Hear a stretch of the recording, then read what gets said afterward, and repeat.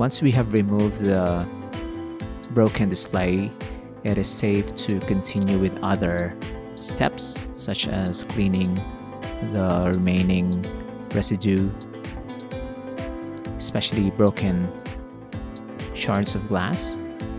And we can now try at least to straighten up the housing. If it's made up of plastic, it's just gonna crack, but this is metal, so we can massage it carefully. We can't really force it a lot because it's brittle. Aluminium is brittle compared to steel. Now we're gonna remove the main board just to make sure that we don't damage it any further, if it's damaged at all.